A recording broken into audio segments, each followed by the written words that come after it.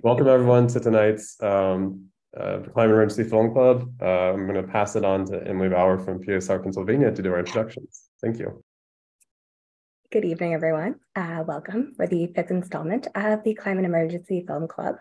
This evening, we have Dr. Dan Wolk, who is a PSR Peer Advisory Board member, as well as Dr. Beverly Law, who's a Professor Emeritus at Oregon State University. And I'll pass it over to them. And I just want to thank you all for joining us again to have these discussions and really dig into this film. So thank you all for your time. Beverly, you go first. Okay. Hi. I'm Professor Emeritus of Global Change Biology and Terrestrial Systems Sciences at Oregon State University. And although I've been retired for years, I'm working harder than ever.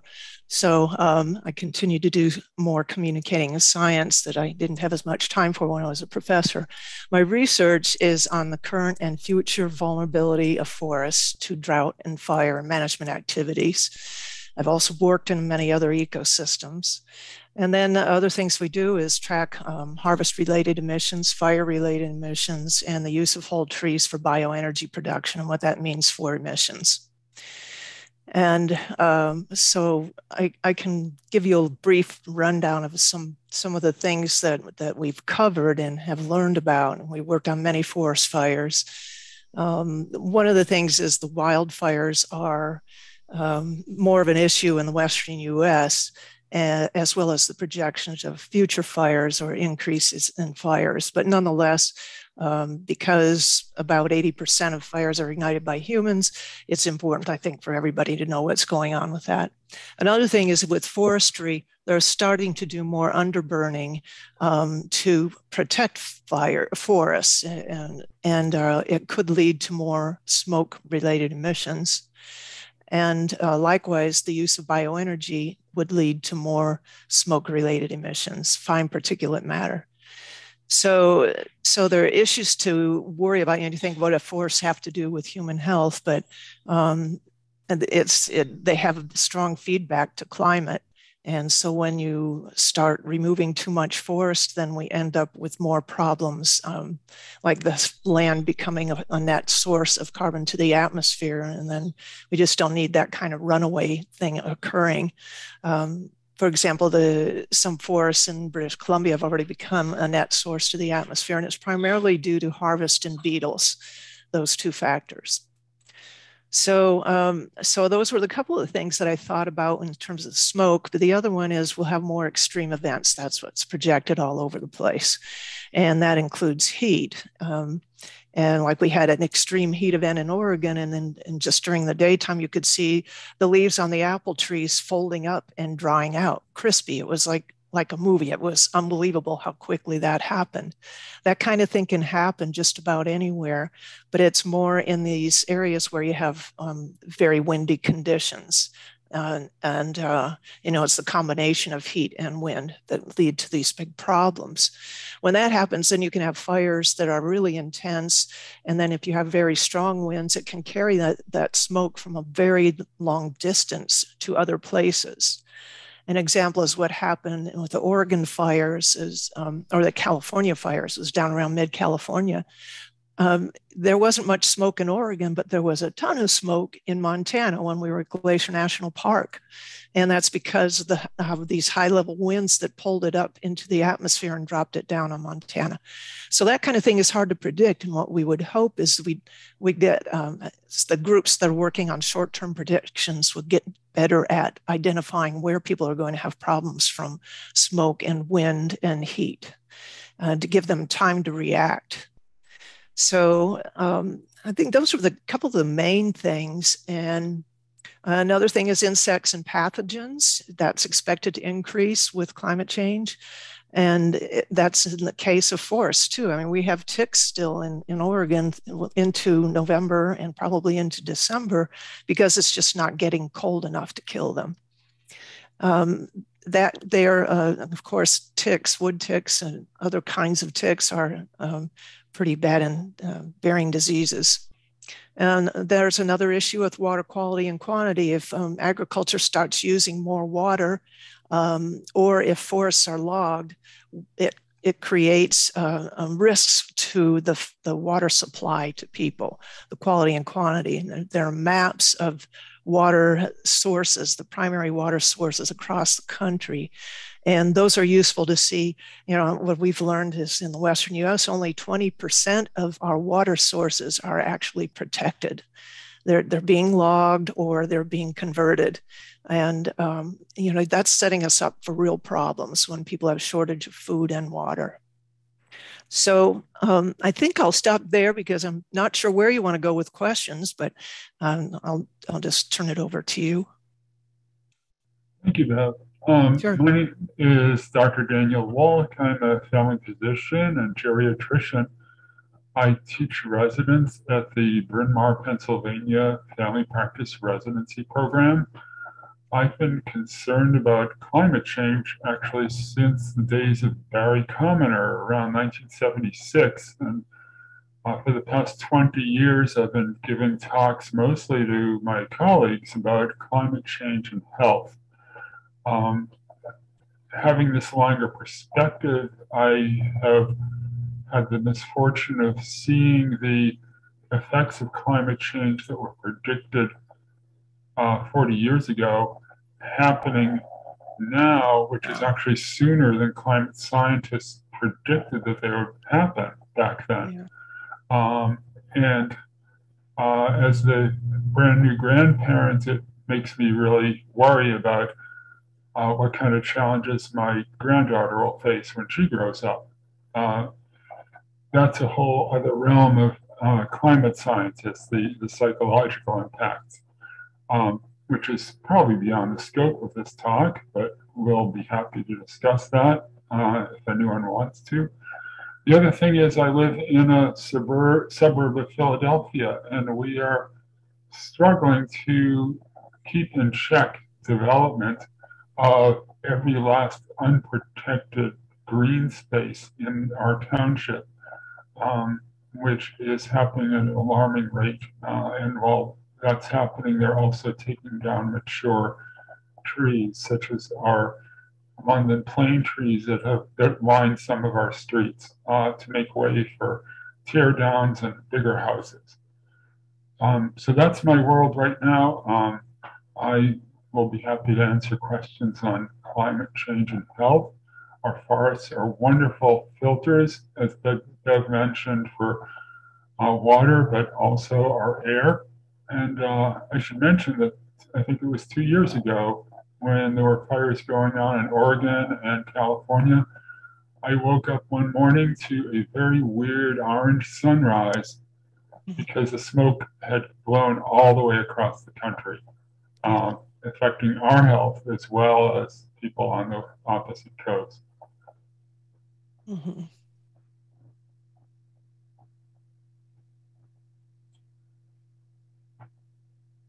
So at this point, I think I'd like to open up the floor to questions from the audience. I assume you all saw this very compelling film, which also pointed at solutions, which was excellent, and also talking about protecting our local forests, wherever they are.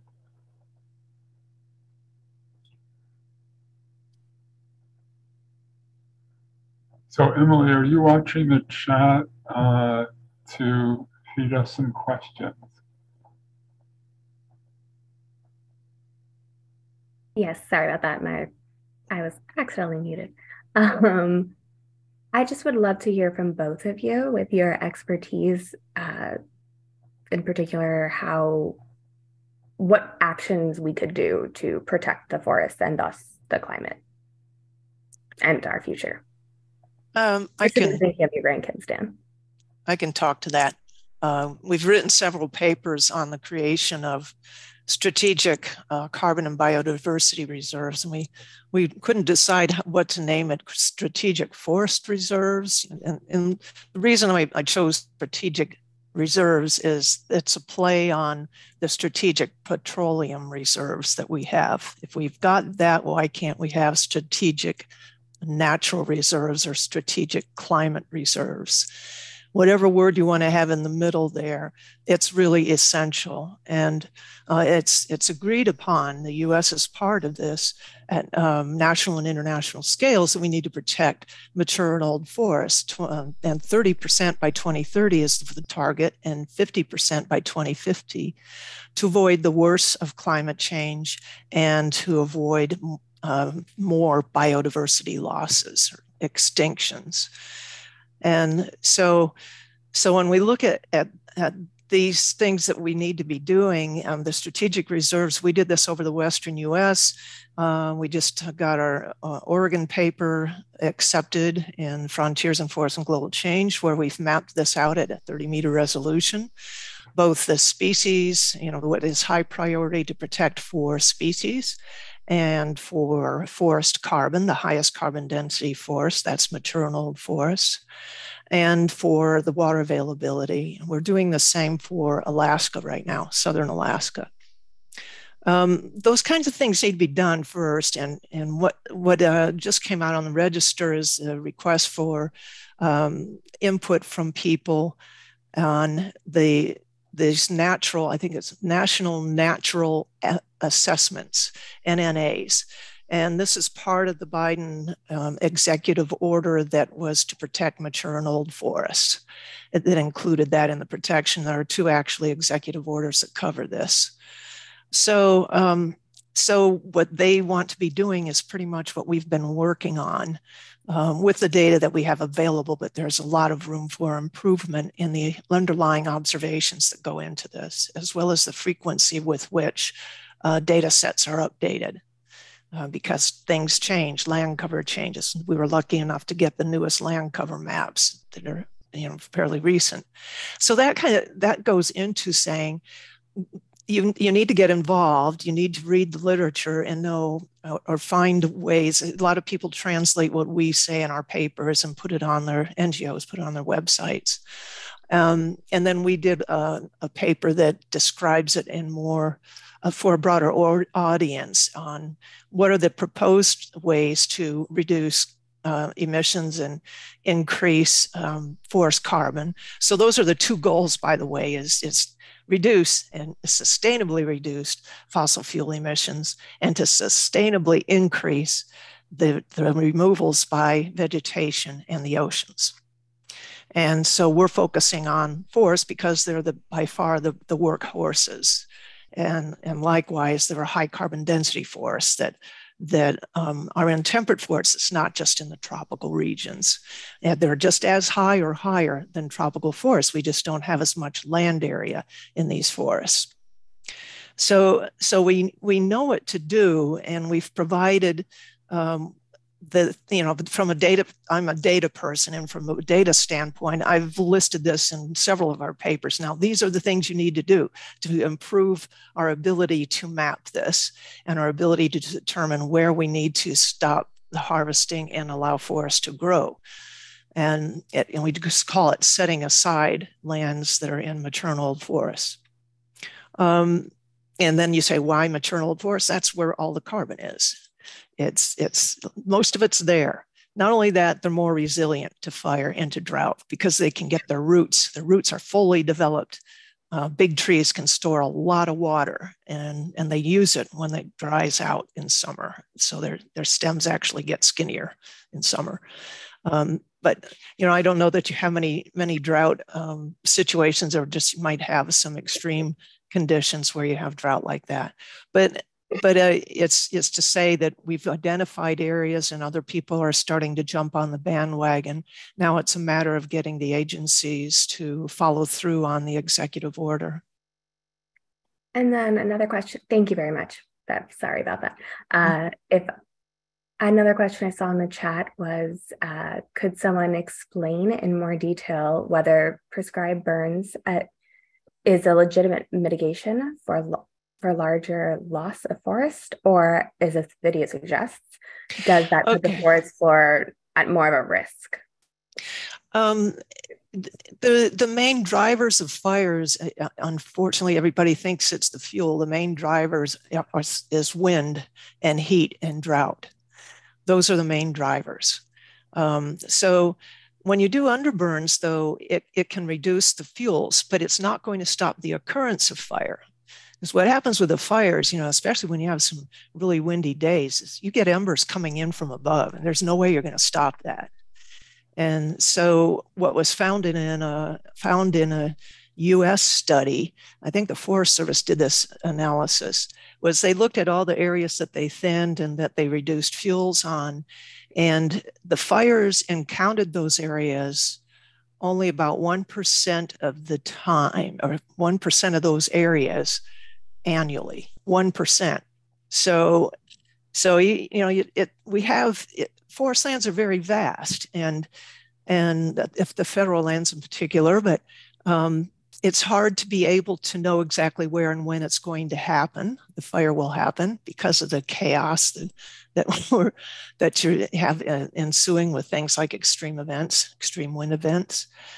And even though we have an idea of where the vulnerability is the highest based on the projections of future climate, it can happen elsewhere.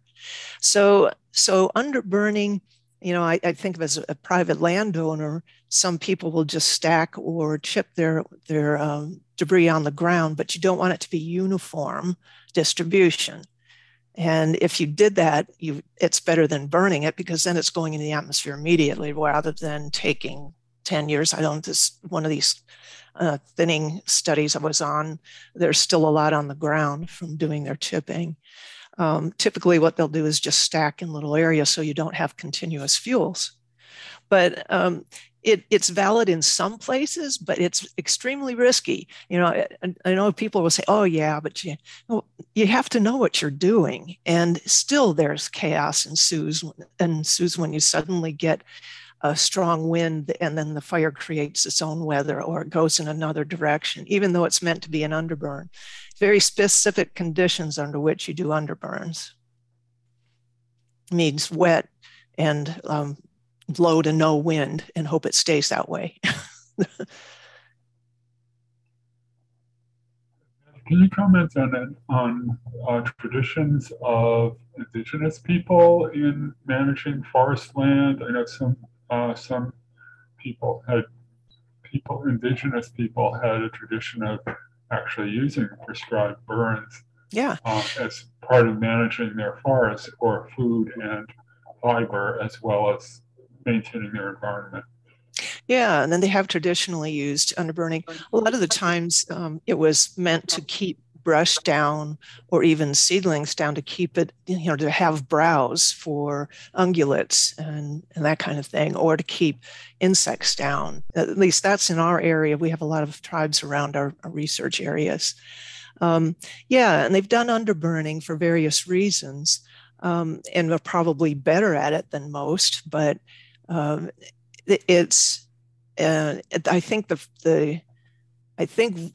seen enough controlled burns done by the agencies, and they often contract out. When they contract out, you have no idea what the skills are of the people who are actually doing it. So, it's not to say that the controlled burns are a bad thing. That's not the case. You just want it to remain controlled and do it at a small time. But I've seen over on the east side of the Cascades here, and smoke was everywhere, and everybody was upset about it because it just spread all over. The smoke did. Another quick question I saw, relating back to the earlier question, was, is there a different forest management technique that is more effective than those controlled burns, in your opinion? What that can be done is thinning is the worst thing to do. And I'll get to that in a minute if I try to remember that. It is to remove the small trees that serve as ladder fuels to the canopies of the big trees. So, and that's just very selective and small. I mean, they're small trees like this, and some lean because they're just not getting enough sunlight. But when their canopies are high enough, they can, once a fire starts, they can carry it up to the canopy of big trees. So that's one thing that can be done. The other thing we keep telling everybody is the focus really should be on protecting communities that are already existing communities that are embedded in forest areas, which we have to change the way we're doing things now, is to not have communities develop next to the wildland urban interface, because people go into the woods and they start fires. Even when it's not a really high fire conditions, they'll do that. So I think that's the best thing. The other thing we've talked about, others people wanted to remove these trees that have whorls around them. It's like a balsam fir that have whorls of branches. And they said, well, those branches are down low and they'll catch flame. All you need to do is limb them up to a certain height. And then you don't need to remove the whole tree. You can just limb them. That's what they are doing in our ponderosa pine forest, is that they'll just limb to some level. And so these drastic measures are the ones that cause problems, because then they churn up the soil and allow invasive plants in, and invasive plants just tend to be more flammable.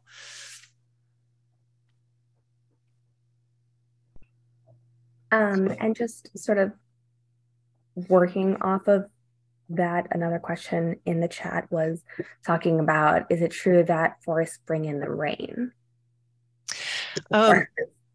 Forest cycle. The best example is the Amazon, because it's such a huge intact forest. Oh, it's not so much anymore. The eastern part's not too great. But so what happens is the air comes off the ocean, and then it's heavily laden with water, and then it falls as rain on the forest. The forests take up the water and they transpire to the atmosphere, and they have created this kind of cycle. Well, that cycle is breaking now with all the deforestation that's occurred down in the Amazon. And that's a huge concern. You could lose those forests. It would be a similar situation if there was more heavy thinning and cutting in, say, our coastal forests in the Northwest and up into Alaska. You could start breaking this feedback between the forests and the atmosphere. That's a good feedback. A good feedback loop rather than the ones we discussed earlier in this film series. Yeah. Piggybacking off of your commentary on the Amazon, we have a question from Dr. Ned. I'm going to say his last name wrong. I'm so sorry. Ketzer? Sorry, Den. What is the prognosis for the Amazon? Saving it is a carbon sink. What can humanity do to nurture the forest back to health? That's a tough one. The good news is there's a new person in charge, and they are all about climate change, and they're speaking up loudly at the COP that they're going to do their part. So there was a huge amount of deforestation that's occurred over the past 4 to 6 years down in the Amazon. And what can we do? Well, there are organizations that give to trying to help indigenous peoples and those who rely on living in those forests, and help others try and protect those forests. So there are organizations that are involved in that pretty heavily. One of the issues with the Amazon forest is their nutrients are above ground. They're in the trees and the foliage. And so when you remove them, like they have, and turn them into, say, a crop, they only get a few crops before the soil is so bad that they move on to another area. So it creates this problem of, are you going to be able to get forests back there? And I've seen planting projects, but I thought there needs to be a water project too, to get water and nutrients to them. And the other thing is the below ground microbes that the trees rely on. That needs to be there too. They have to facilitate the trees to be able to get the forest back there.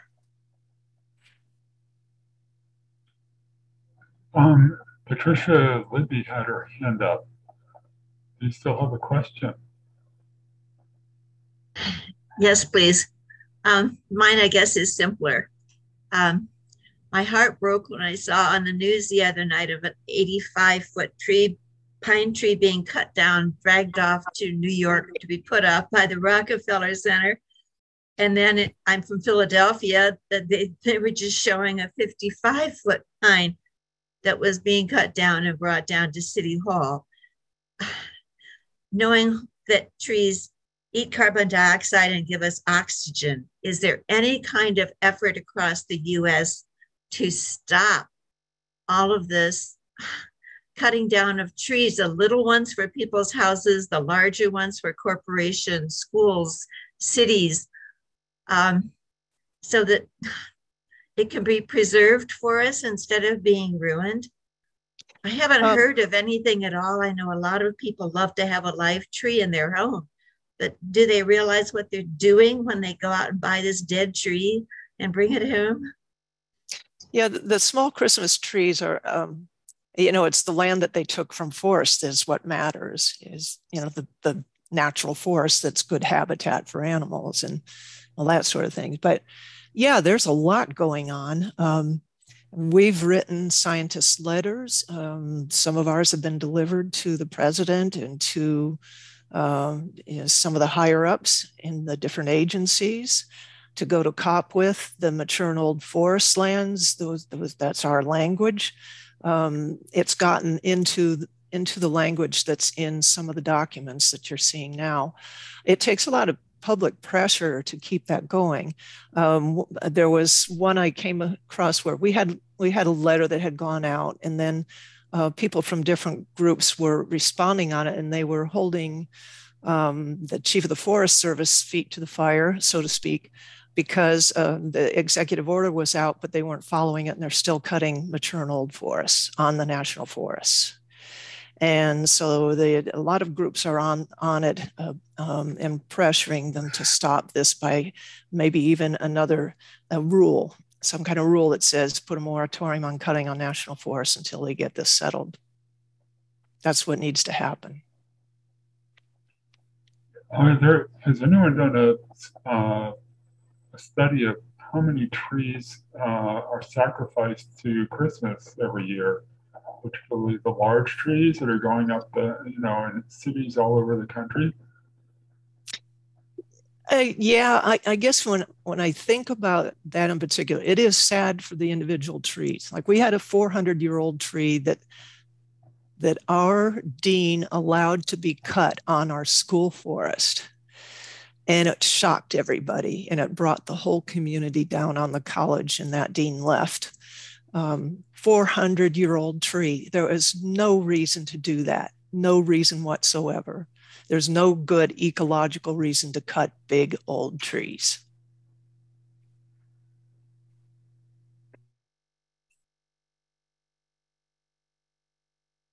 Well, I personally love having some type of Christmas ornament in my house, even though I'm not Christian, but whatever. But I could tell you one thing that we do. It's just what a lot of us do. And I started this in Florida when I lived down there. I took branches on the ground and bundled them and made a fake tree out of them. Yeah, I have a couple years old Christmas tree sitting in my closet. It does wonders. Just to bring it back to Pennsylvania and sort of centering it back in, sort of, Dan, if you have any perspective of this, how can we educate municipalities about the importance of forests / trees and wildlife for the climate? Well, I am actually in the middle of a very concerted effort to preserve a 13-acre forest that's on the western side of my township. It's part of an estate that was designed by the famous landscape architect Frederick Law Olmsted and his brothers, and it was a very forward-thinking family where they set it up as not only a forest, and Olmsted actually mapped out every single tree on this 13-acre properties, including the species and the size. So we can now compare those individual trees and how they have grown. And there was this one white oak, for example, that is now 50 inches in diameter, which makes it probably 250 years old. In other words, as old as the state of Pennsylvania. And Olmsted was very emphatic about preserving the old trees on the property. So the landowners were very good about preserving it. There's a lot of history in the site. They set up an entire agricultural training center with greenhouses around the time of World War I, because people wanted to be sure that our food supply was secure. So they had women learning how to grow food in these greenhouses, and the walls of the greenhouses still stand. The problem is that our school district, thanks to runaway development in our township, the school enrollment has been growing, and they took another estate and put a new middle school on it after obliterating everything on the land. But they needed more playing fields for athletics. So this site is only half a mile from the new middle school, and they proposed cutting down 500 trees on these 13 acres and putting in half a dozen playing fields that obviously would only be used part of the year, and raising these historic buildings. So there's now a real uproar and a growing movement. And one part of the movement that's growing is the kids in our township who really are very keenly aware of the challenges of climate change and environmental degradation, and are incensed at how their parents, peers are being so careless. But it's a real struggle because the school district has money and power. And there's also a constituency of parents who have influence who think athletics are more important than a few trees. But as I see it, and as was pointed out in the film, the climate emergency film, every bit of temperate forest makes a difference, because our tropical rainforests are in a feedback loop that could make them history, and the same for the boreal forest due to the threat of fire.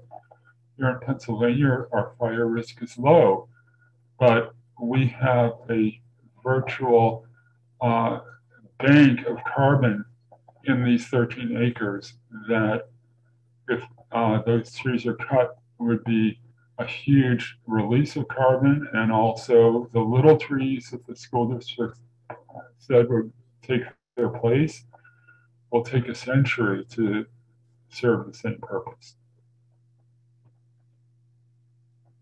That's right. I'm glad you said that, because people ask why not young forests, why mature forests, and mature forests are the next old forests. They're pretty much, they've gained a lot of carbon in overall many decades.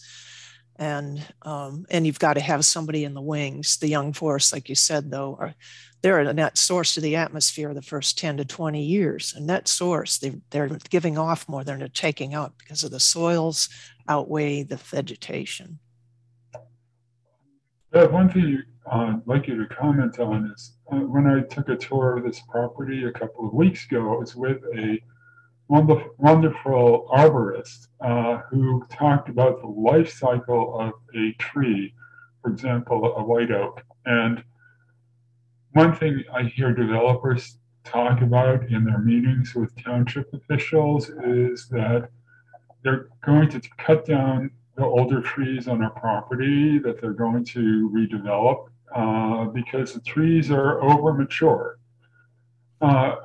which by their measure is maybe 100 years old. And this arborist pointed out that trees have basically 3 stages, where they're young growth, and then they're mature, and that stage may last another 100 years. And then there's a senescent period where the tree is not growing as much, but it's providing a ton of habitat for all sorts of creatures and continuing to store carbon.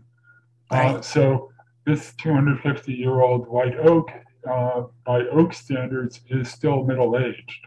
It's not over mature and in need of removal. Right. And that's true. And we've done a lot of work in old growth around the world and did a synthesis. And they're still taking up carbon, but the value is how long they've stored that carbon. And that's what matters is, you know, it's hundreds of years. It's not in the atmosphere. It's hundreds of years.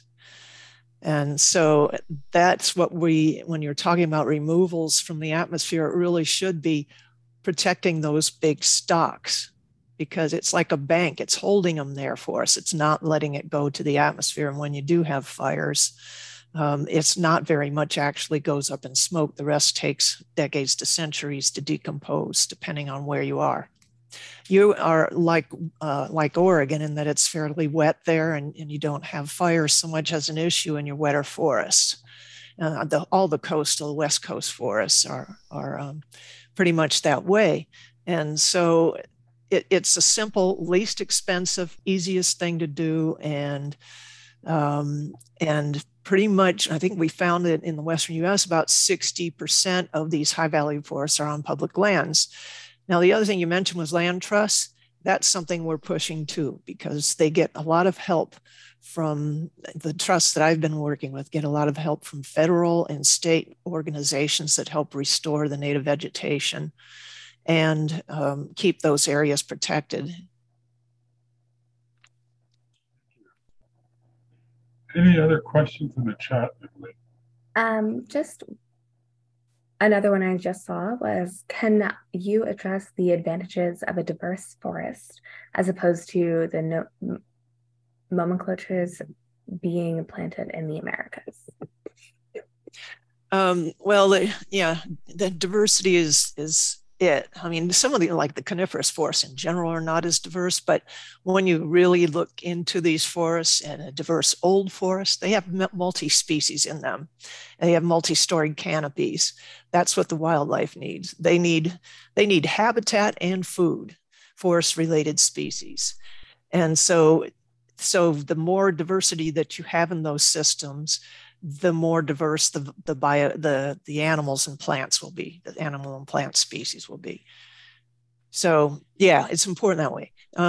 There's some of these forests like ours out here. We have oaks and maples, and oaks. One of the stages, well, the oaks are being overrun by other forest types that are faster growing, and that's what we're trying to get restored. But they can live 800 years or more here. So yeah, I mean, it's been shown, we've shown it at a state level, and people have shown this at an international level. We did it state, region, and others worked on international. They're highly correlated. We have two people with their hands up. Barbara Laxon.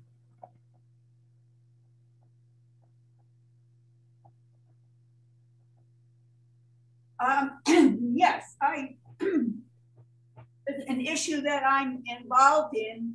I found that in national forests, the public forest lands, what happens, most people aren't aware or don't understand, is that they sell the mineral rights underneath the forest lands, so that the oil and gas industry comes in, cuts down trees to create roads to get to their wells, leaves all sorts of debris laying around.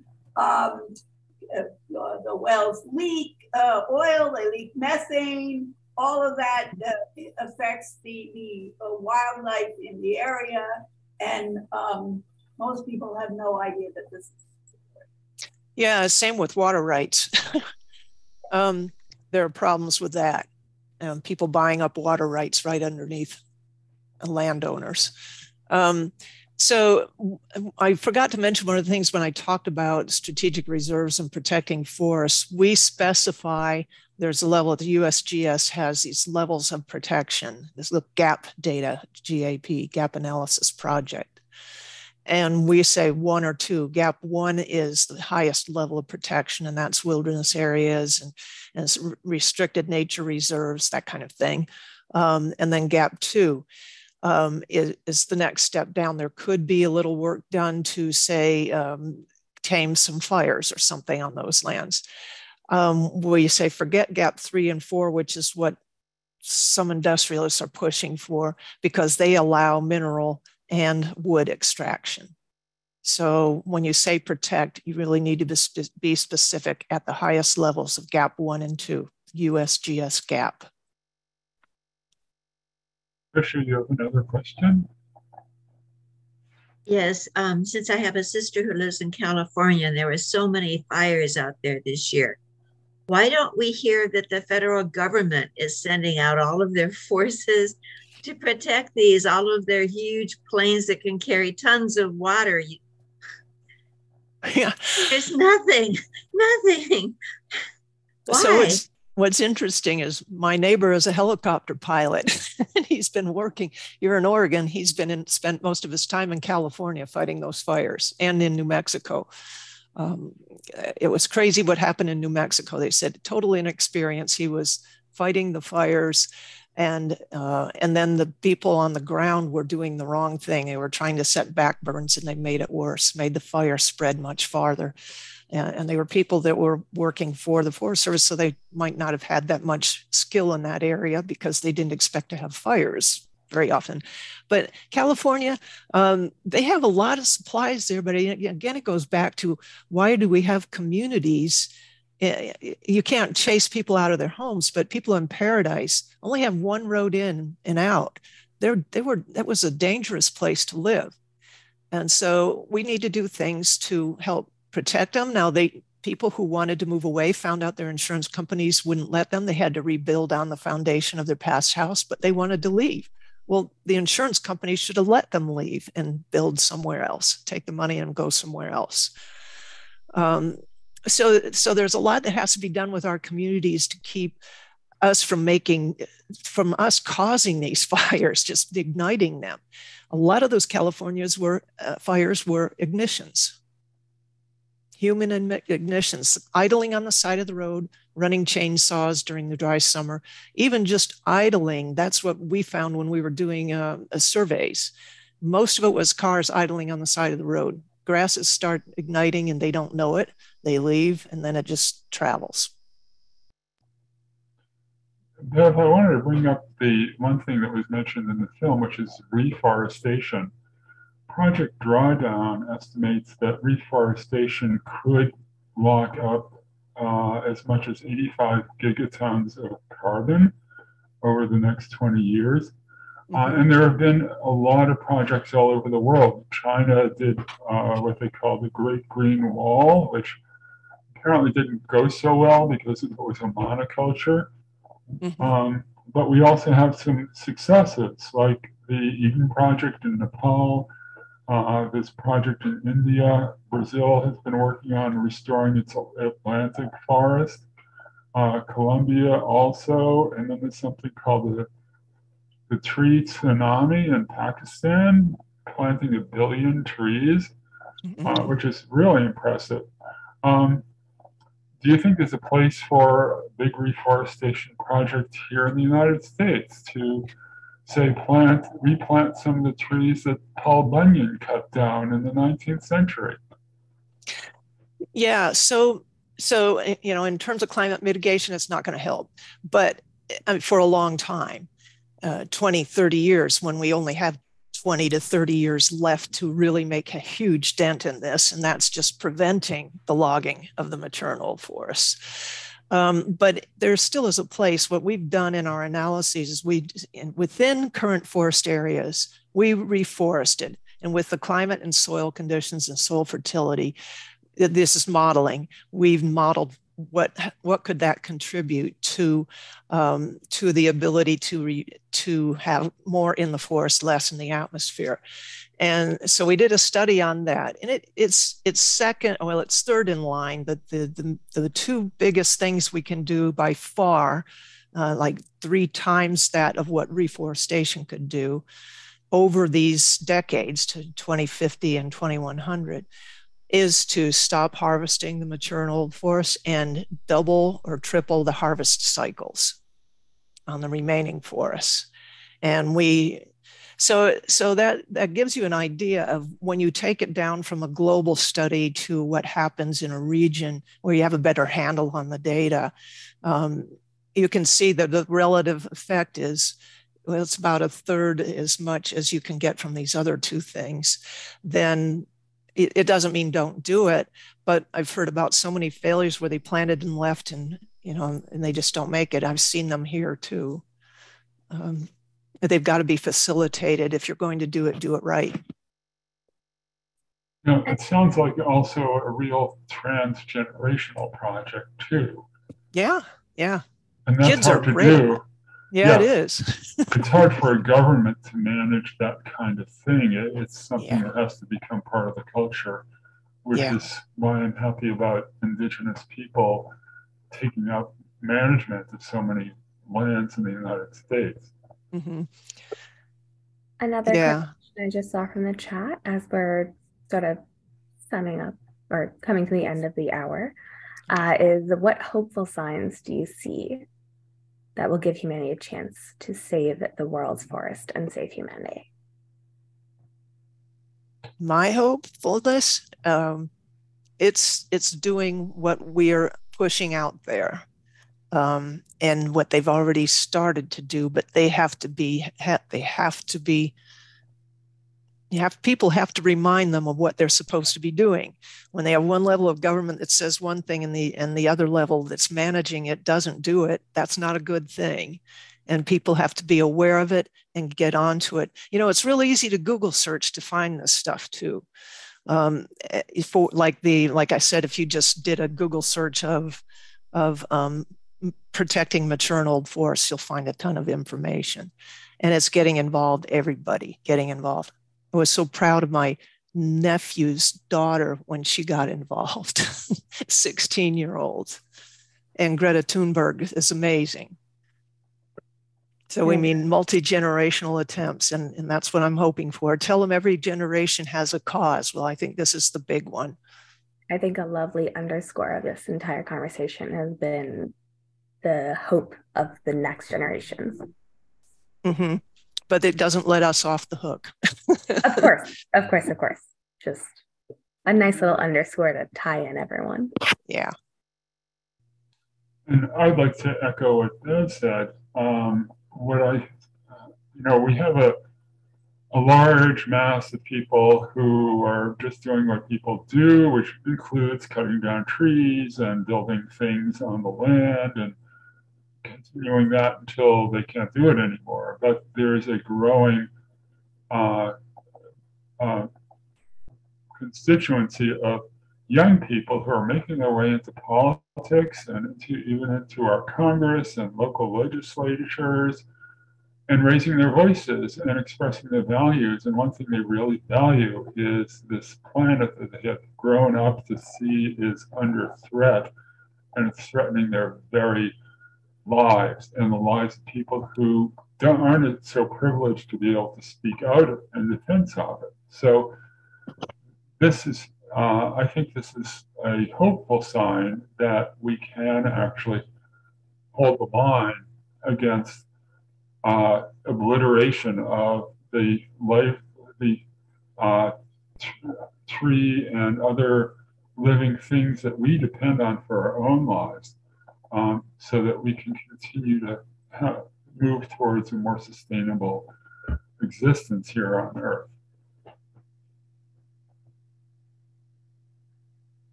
Thank you both so much. Do you guys have any closing thoughts? I think my closing thought is I really want people to look at a tree and realize it's alive, it's living. When you look at a tree and say, it's precious, it's doing so much work for us. So think twice before you cut and really understand how important these systems are for supporting life, human life. We co-evolved over millions of years with all of this life we have on this planet, and there is no other planet that's going to come close, so we can't destroy this one. we can't do it. Absolutely. And I'd also like to underscore the idea that a forest is more than the trees. It's a giant living organism that is doing countless services to sustain us. And we need to point that out to, for example, township officials who think that the only stormwater management system they have is what's been built before by people, and that the only pollution we have to worry about is the power plants, and we can put scrubbers on those and catalytic converters in our cars, and we'll be fine. But we don't count the huge amount of work that our forests are doing to purify our air and water. And for example, Las Vegas found out that the hard way, because after the fires in Nevada, suddenly their municipal water was unusable because all the dirt and ash that previously had been contained by the forest was finding its way into the reservoirs. So that's just one example. And again, we can learn from sessions like this and the climate feedback loop films, and carry that education to our local officials who have the most influence on our local environments. Mm-hmm. I saw a comment, Dr. Seuss was way ahead of his time. Yes, he was. The Lorax. Many lessons.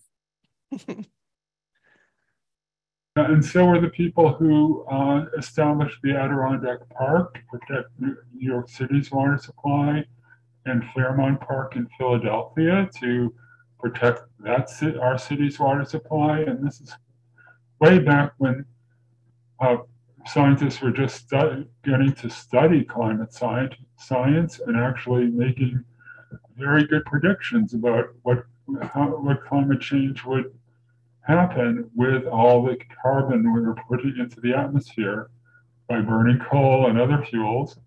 But they also were smart and protected forests. So we have a wonderful place to go hiking, but it's also a place that's supplying us with fresh water. Yeah.